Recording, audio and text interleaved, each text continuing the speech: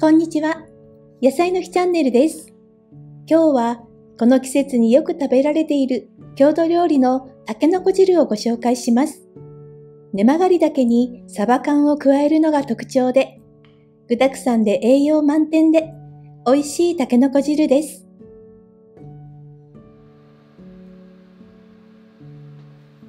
まず、根曲がり竹は根元の皮のついていない部分を節から切り落とします。この処理をすると皮を剥く作業が格段に楽になります。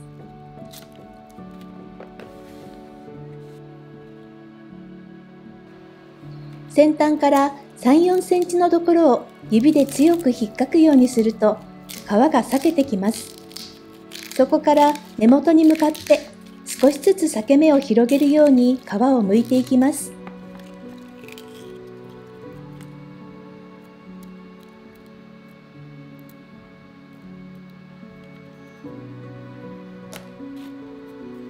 先端の部分は柔らかく折れやすいので、折らないように気をつけながら広げ、たけのこの全体像が見えたら、根元を持って左右に軽く回しながら引っ張ります。そうするとこんな風に先端がスッと取れていきます。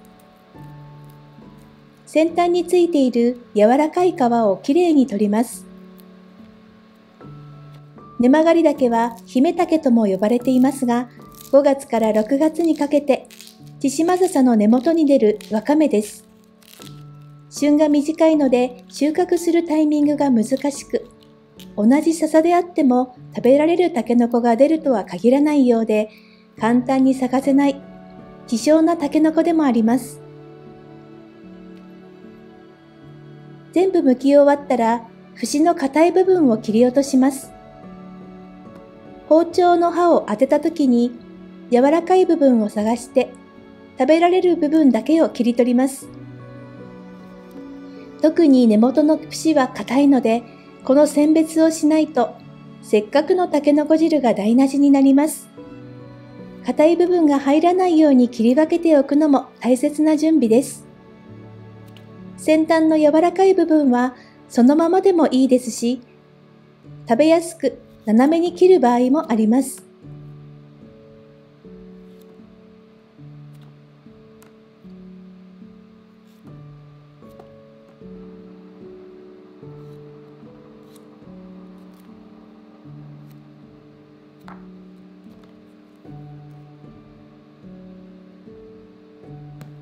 根曲がり竹はアクが少ないので、そのまま加えても大丈夫ですが、沸騰したお湯でさっと茹でておくと色がきれいになります。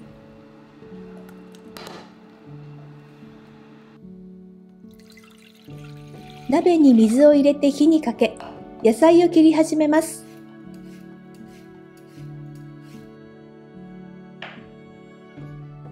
人参は半月切りにします。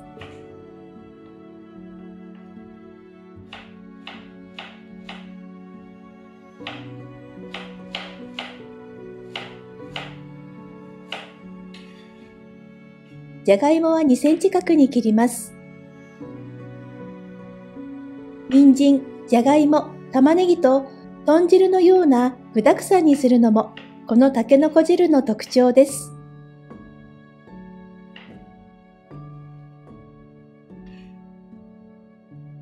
玉ねぎは繊維に沿って1センチ幅に切ります。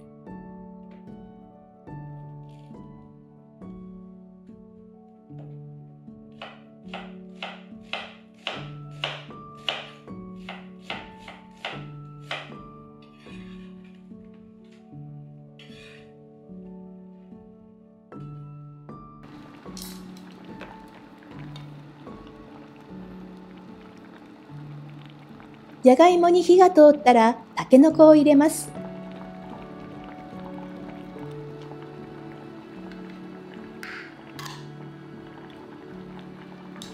そしてサバ缶です。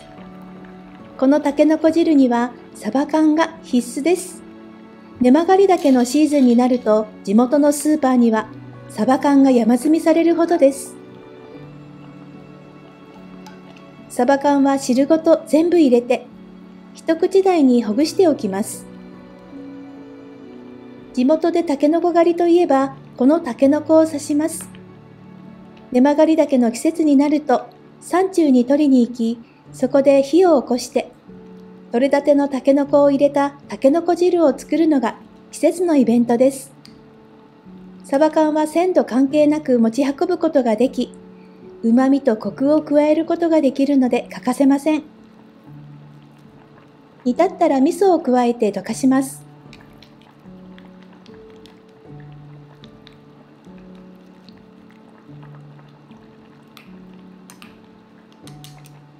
味を見て足りなかったら調整しますが、野菜やサバ缶の旨味が出ているので、薄味でとっても美味しくなります。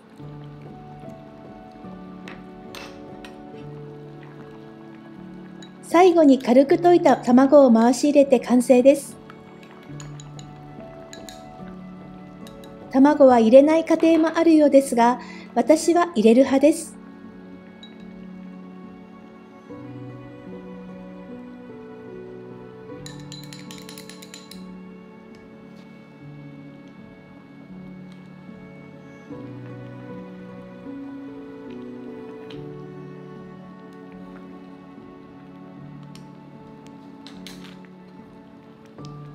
各家庭の好みによって入る具が変わったりしますが、具沢山でボリュームがあるので、これにご飯と漬物があれば定食が完成しますね。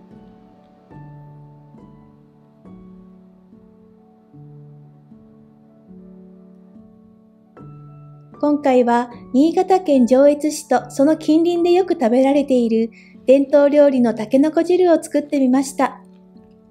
根曲がり竹が手に入ったら、ぜひ試してみてくださいね。美味しいですよ。